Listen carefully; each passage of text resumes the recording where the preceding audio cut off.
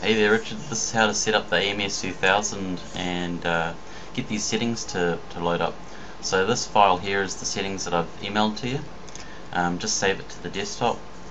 Go to the website nlrsystems.com and just click on the link to download it. I like to save it to the desktop.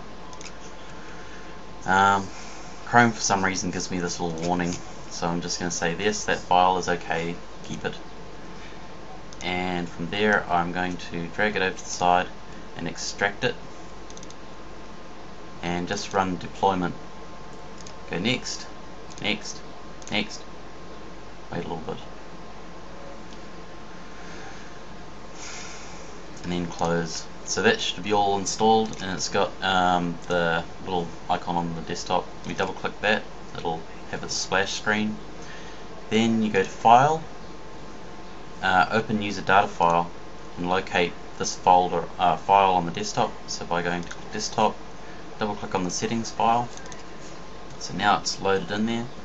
If we go to boost profile and then go to event time, this will show the current curve that's in there. And there's 5 different settings that that AMS has got on it. Or that you can there's a little dial on the dragster that you can flick through 5 different profiles.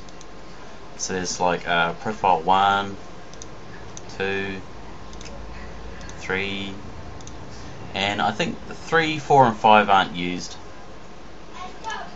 but they're there anyway. I think the first one is for like the burnout, and then the second one I think is what we actually do take off on, or it might be even 3.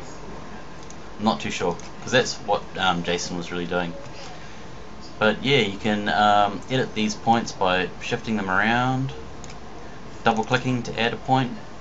While it's got a little blue square around it, you can right click on it and delete the point. And yeah, you can then save it if you want to, and that's not really gonna do anything harmful at all.